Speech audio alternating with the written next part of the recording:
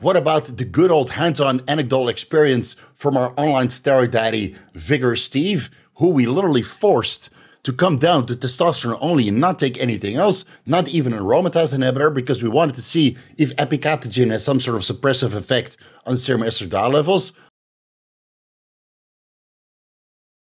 Let's start reviewing scientific evidence when it comes to exercise, because that's the reason, the primary reason why we're using Epicatechin, not only to increase follistatin levels, but to see if it has any performance-enhancing benefits. Luckily for us, the benefits regarding an increase in performance and exercise capacity has been indexed in this study, performed by German et al., published on January 22nd, 2024, titled New Trends to Treat Muscular Atrophy, a Systemic Review of Epicatechin.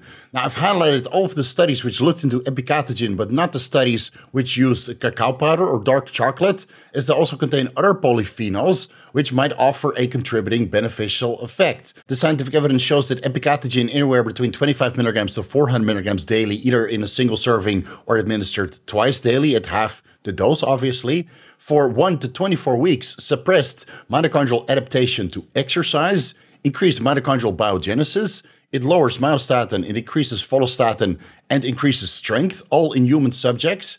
And with the animal models, whether that's mice or rats, they received 1 milligrams Epicatechin per 1 kilogram of body weight once or twice daily for 14 days to 15 weeks. C-reactive protein levels decreased. Not sure about that. Antioxidant status increased. Mitochondrial function and biogenesis improved. Exercise performance improved. Skeletal muscle size increased. Vascular endothelial growth factor increased, even though a computer model showed that it potentially blocks vascular endothelial growth factor activity. So maybe it actually does. And thus vascular endothelial growth factor concentrations in the bloodstream go up because it can't bind to its specific receptor. And aging-related biomarkers and sarcopenia was reduced, suggesting anti-aging effects that Epicatechin potentially has. It's a great study. Give it a read. It's linked down below, as always. Okay, enough with the scientific evidence and the boring study overlays. What about the good old hands-on anecdotal experience from our online steroid daddy, Vigorous Steve, who we literally forced to come down to testosterone only and not take anything else, not even an aromatase inhibitor, because we wanted to see if Epicatechin has some sort of suppressive effect on serum estradiol levels, like we expect with YK11 suppressing estradiol levels by inhibiting the aromatase enzyme selectively.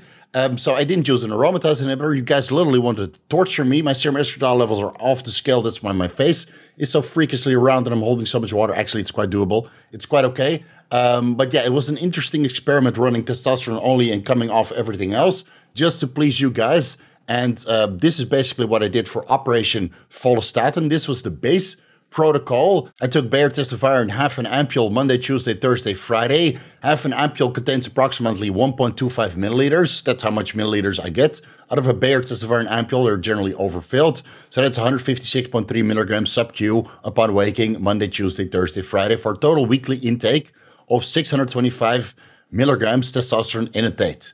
Nothing else. No anavar, no primobolan, no mastrone, no dianabol, no, nothing else, guys. Just 625 milligrams testosterone. That's it. And then alongside, well, if you want to count this, DHEA, right? 25 milligrams upon waking and 12.5 milligrams before bed. As you can see from my blood work, that serum DHEA sulfate levels are nice towards the top of the reference range. I took telmisartan to control my blood pressure, 40 milligrams upon waking. Ezetimibe to control my lipid levels, 10 milligrams upon waking. Fluvoxamine, 50 milligrams before bed to control my mood, because it's not the greatest sometimes, especially while dieting, especially while taking the growth hormone out and all the other stuff out, right? I have to take something. And I took 10 milligrams methylene blue upon waking 5 times weekly on workout days. Now, there might be a potential SSRI and MAO inhibiting serotonin syndrome drug interaction there, but at 50 milligrams fluvoxamine and 10 milligrams methylene blue a couple times per week, I did not experience any symptoms of serotonin syndrome, luckily. Now, and the nootropics are as needed, so that's either 10 milligrams oral dihexa, 10 milligrams oral Nupept, 50 milligrams bromothane, 500 micrograms intranasal Semex, etc., right? I still need my nootropics to get some work done. I mean, if I can't take nootropics, then what's the point of making these deep dives? These deep dives would take twice as long because I need to force feed all of this scientific evidence in my head and draw appropriate conclusions to make entertaining content and informative content for you guys. So don't take my nootropics away. Don't you ever dare. Okay, the over-the-counter supplements were as follows. The details are on the screen. Let that scroll a little bit, right? Just as a reminder, I had leg surgery, so that's why my vitamin D3 and vitamin K complex intake is reasonably high. I had leg surgery, I had an orthopedic plate removed, and thus I have 7 screw holes left in my leg. So I need the excess bone mineralization to fill that hole up as fast as possible so I can actually train legs heavy again. Because, well, I've been doing 5 plates on the leg press. That's really not enjoyable, I'll tell you that. Let's see, what other adjustments did I make? I reduced my Tutke intake to see if that would have an overlapping effect on my liver enzymes, which, again, my liver enzymes went up a little bit. And I took a couple compounds out which might improve mitochondrial function, like quercetin, for example, but I felt that that did not do anything in the total picture. I mean, comparing quercetin to methylene blue, that's not a fair comparison. So all the details are on the screen. Let that scroll a little bit. And again, as a quick reminder, I'm taking nattokinase, serrapeptase, and lumerokinase to help break apart the scar tissue that I have on my lower chest because I did gynecomastia surgery at the same time with liposuction because I had stubborn fat that I never got away. So I did the surgery route, the easy way out, even though it's quite painful and expensive. So I'm taking these peptidases to help break apart scar tissue, which now there's a lot more detail on my lower chest, as you'll see from that before and after pictures. Now, to all of this, for a month, I added the following minus Epicatechin protocol coming from this over-the-counter supplement containing about 180 milligrams Epicatechin extracted from green tea with a certain amount of bioperine to enhance the absorption, allegedly. I took a 90% minus Epicatechin extract. Day 1 to 10 of this experiment, I took 180 milligrams orally upon waking daily. Day 11 to 20, I took 180 milligrams orally upon waking and before bed. So that's a total of 360 milligrams daily. And then the last 10 days of this experiment, day 21 to 30, I ramped up the dose to 180 milligrams, 1 capsule every single meal for a total of 900 milligrams daily.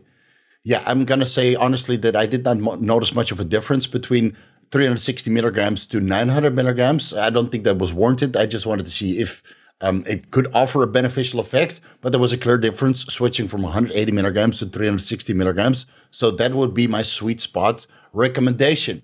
This is my diet throughout the entire experimentation period. That did not change, even though some of the meals I changed for tuna, for example, or sea bass or another fish source, or sometimes I would just stick with steak or chicken. But most of the time I had a combination of 150 milligrams ground beef with 25 milligrams ground beef liver, 150 milligrams ground chicken breast, and then vegetables on top, 100 grams of kale, 100 grams of green beans, 50 grams of sauerkraut. But if I switched to a fish source, I would replace that with kimchi, a little bit of extra virgin olive oil to help with the cooking of the kale and the green beans, a tablespoon of chia seed, and then a healthy dose of Himalaya pink salt with iodized table salt. And I would eat that approximately 2 to 3 times, 4 times daily, unless I switched some meals around. Again, I have some digestive issues, which I'm still trying to figure out. All of the foods that I eat on a daily basis frequently, they digest very well for me. I can still pull a vacuum at the end of the day at about 2,600 calories. Sometimes I eat a little bit more, add in a little bit of mixed nuts for the epicatechin or plus catechin content, obviously. I need to make a dose the epicatechin if possible. So I would add in a little bit of mixed nuts based on my activity. But overall, my fat loss journey was a success because I got significantly leaner.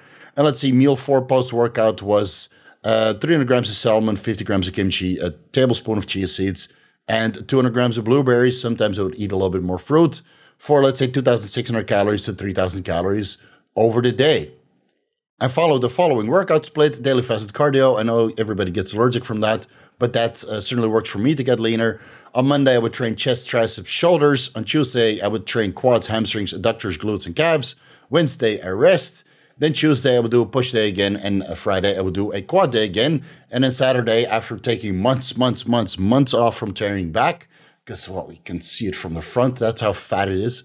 I would train back again for the last couple of weeks just to get a little bit of back mass going and get those lats flaring nicely. Okay, so back, rear delts, and biceps on Saturday. And then Sunday, I would rest and have my refeed and cheat day.